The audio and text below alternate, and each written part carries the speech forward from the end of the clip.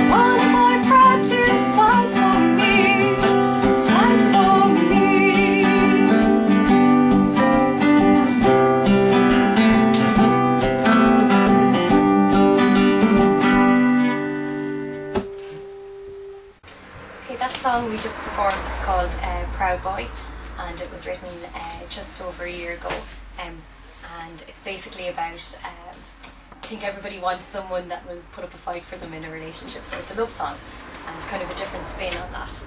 And it's not on, this is my current album called Another Land, and it has 4 of my own songs and 7 covers, and it was launched into the Midlands as kind of an EP for my own material, and went fairly well, so happy with that, and looking forward to recording new stuff now, including maybe Proud Boy. Okay, so we're lucky we were able to sing that song today because we were in Drogheda last night in the Punt Bar, the Purple Sessions, and it was great crack up there last night.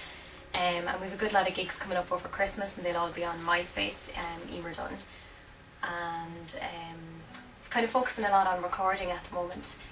Recording a demo for new material, and also we play with a trad band as well. There's 2 Irish musicians who play with us, so we do a lot of gigs in that line. It's a good lot over Christmas.